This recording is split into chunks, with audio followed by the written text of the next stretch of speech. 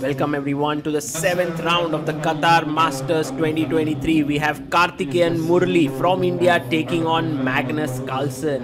Karthikeyan is born in 1999 and he is currently rated 2611. His highest elo was 2637. We have the dignitaries who are going to play the first move. 1 e4 says Magnus, and Magnus actually these days is telling the guests the move that he's going to play. That's very interesting because some players tell the guests to make a move, then take it back and then start. So here you can see Magnus has played e4 and now gets all his pieces in order before pressing the clock. Very interesting.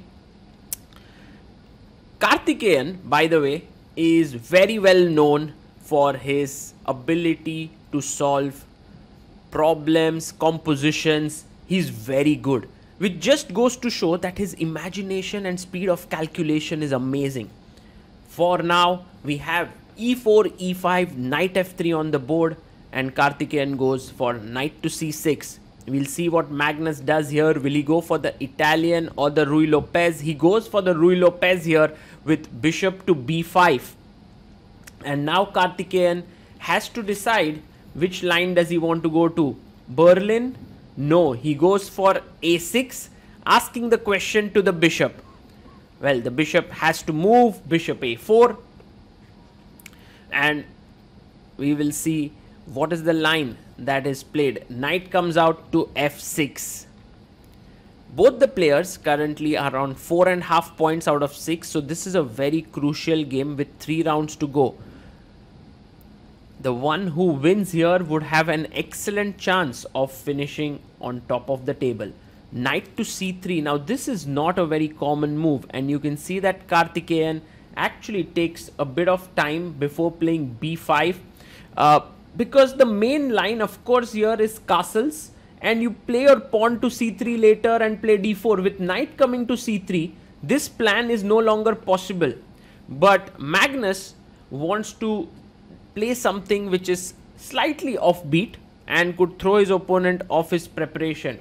But Karthikeyan is making his moves pretty quickly. Bishop c5, and maybe we can have a transposition to the Archangels variation, but not really. Magnus wants to go in fresh territory. He goes knight d5. Now if you take the pawn here, I have a very strong move d4, and that's the reason why taking this pawn is not a good idea.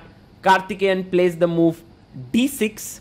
He's down to 1 hour 18 minutes. Magnus has 1 hour 28 minutes. And he plays c3. And the same idea persists. He wants to go d4 here. Already it feels like white has a nice pleasant position out of the opening. And now bishop comes to e6.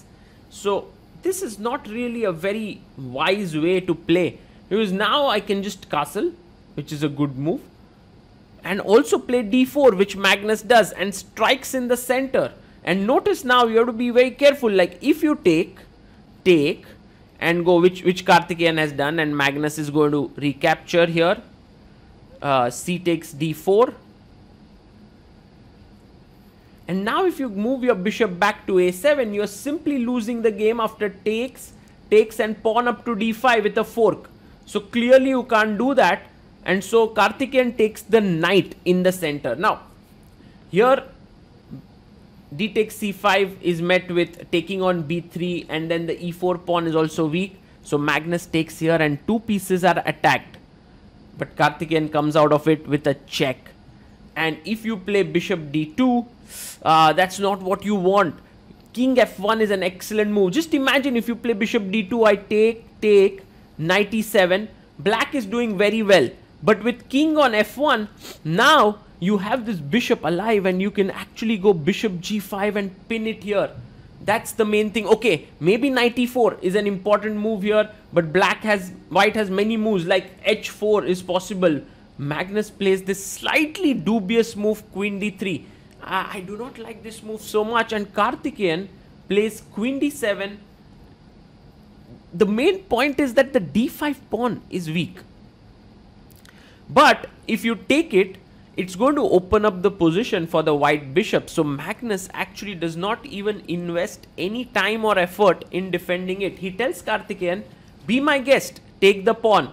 And Karthikeyan is saying that that pawn is mine to be taken at some point, at the right point. For now, I'm just going to play my pawn up to h6. h5 played by Magnus, and he's actually daring Karthikeyan to go short castles, because then later on g4, g5 can be very strong. So Magnus objectively is not making the best moves, but psychologically is putting a lot of pressure. Now Karthikeyan takes the pawn on d5. This kind of opens up the bishop's diagonal, but for the time being these two knights are very solid and supporting each other. They can't be moved, and it's a nice formation. Whoa, rook h4 by Magnus, and I think he's preparing for the fact that if black short castles, he wants to go g4, g5, and that's the reason why he's brought his rook here. Very interesting chess. And Karthikeyan long castles. Whoa, did that come as a surprise to Magnus? And Karthikeyan is down to 17 minutes on the clock. So now the position is very dangerous, because white can actually break on the queen side with a4. But first Magnus plays a3, asks the question to the bishop that you need to move. The bishop moves back, and now you can strike in the queen side with a4.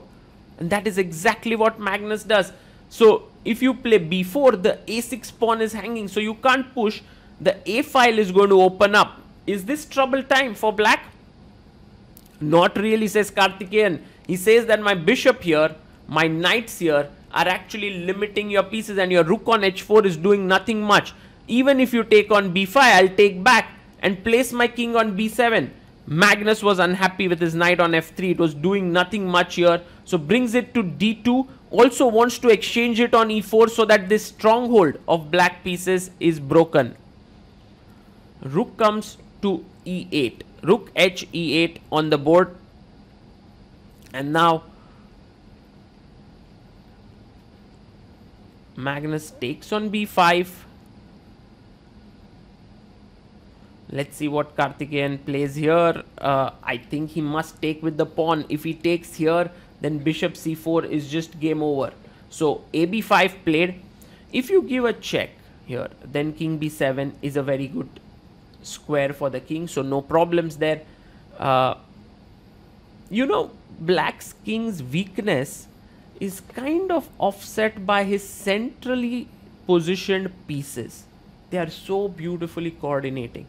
Now knight e4 is a good move, because in a way what Magnus is saying is that your pieces are a bit weak. So I'm trying to exchange it. King b7 played. Perhaps not the best move, but humanly very logical. And Magnus now finds a very interesting move. Queen f3. The threat is knight takes knight, and then attacking this, pinning it to the king. So Karthikeyan plays his queen to c6. Very cool. And now a good way to continue is to take, and take the pawn. No, but Magnus goes bishop h6, and this is a blunder. What he's hoping for is that after take, he would be better. But what he has missed completely is that rook takes e4 is possible, and Karthikeyan finds it. Brilliant move. Rook takes e4, and you can see Hikaru there in the background looking at the board.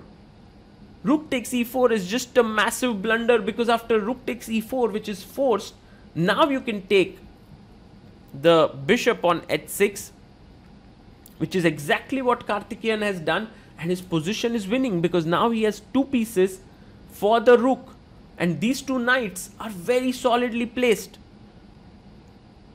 A massive error by Magnus. Rook e1, he just simply missed that black could make that intermediate rook takes e4 happen.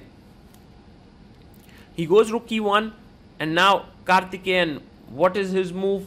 Here he goes king b8. Fantastic move, because the threat was rook c1 and then picking up this knight.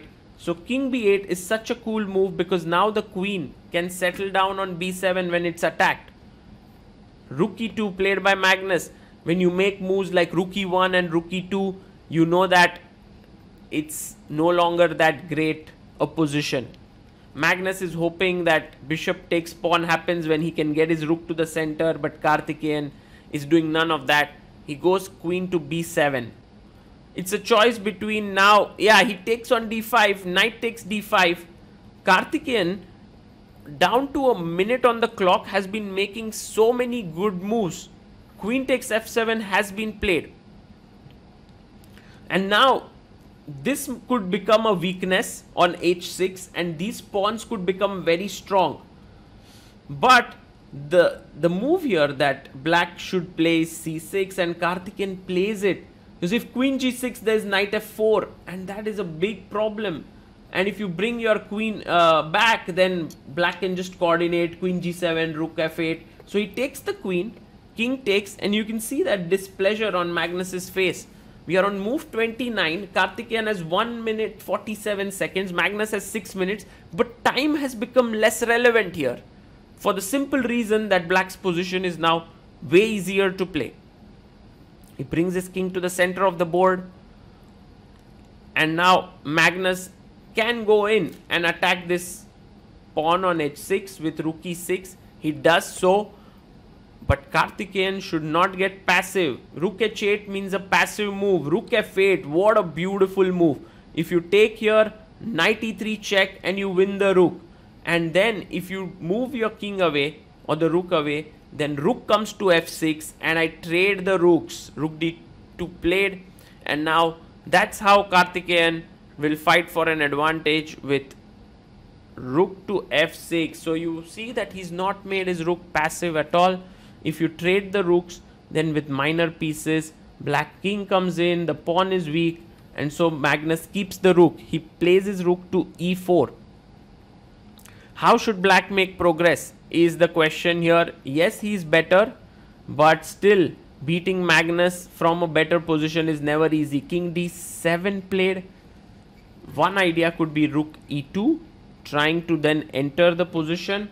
He goes g3 and this is not at all a good move because now Karthikeyan can actually go rook to f5 and attack this pawn on h5.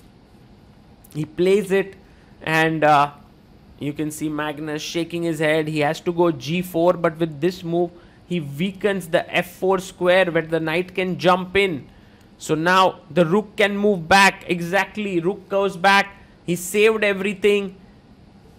Magnus Carlsen is in big trouble here, and even the time pressure that Karthikeyan has is not really helping him at all. Rook comes here and again setting up a small trap. If you go here, rook f3 and white wins. So clearly you don't move your knight to that square, you move your knight behind. Fantastic. You are now going knight e6, attacking here, putting your knight on this amazing squares. So rook e3 played by Magnus. Maybe he wants to trade here, get into this and try to attack. And Karthikeyan goes knight e6.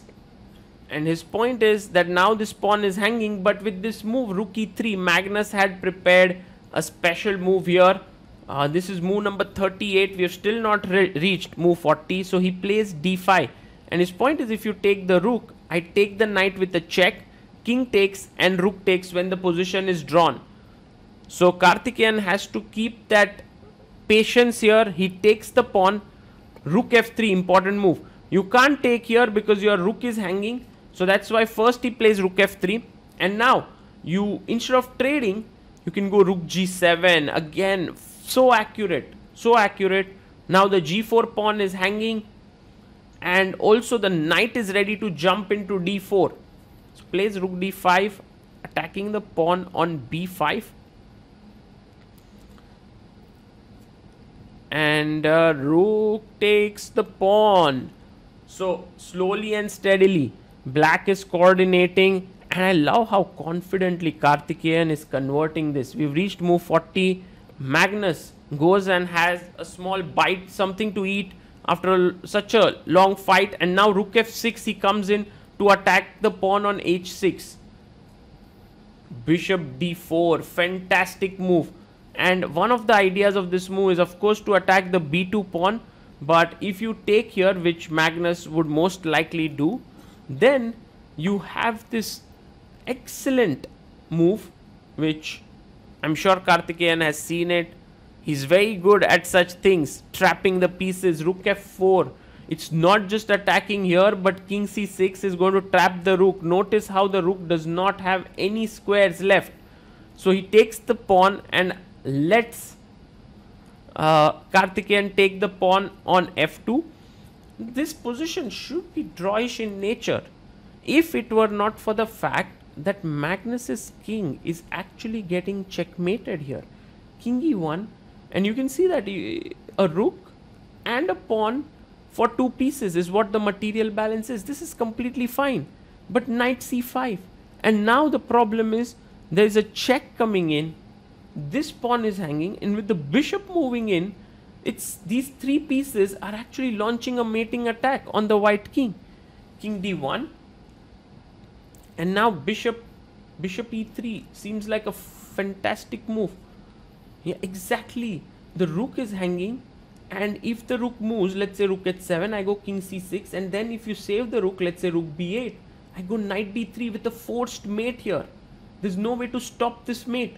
So that's the reason why bishop e3 played, and I think it's completely losing now. Karthikeyan also has 24 minutes. He's walking around. Magnus calls him and says, I'm resigning the game. And that is a victory for Karthikeyan, the biggest one of his career. Previously, he has beaten MVL and Firouzja in an immortal queen sacrifice. And there you can see Magnus saying, I just missed rook e4. I just did not see rook takes e4, and Karthikeyan, of course, analyzing with him. What I would really like for you guys to do is check the analysis, what they are saying. It's not so easy to understand everything, but look at how Magnus is analyzing even after losing the game.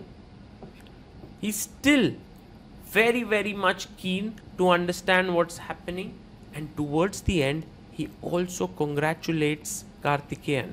This is something that is an example in sportsmanship and a brilliant game played by Karthikeyan. A big congratulations to him.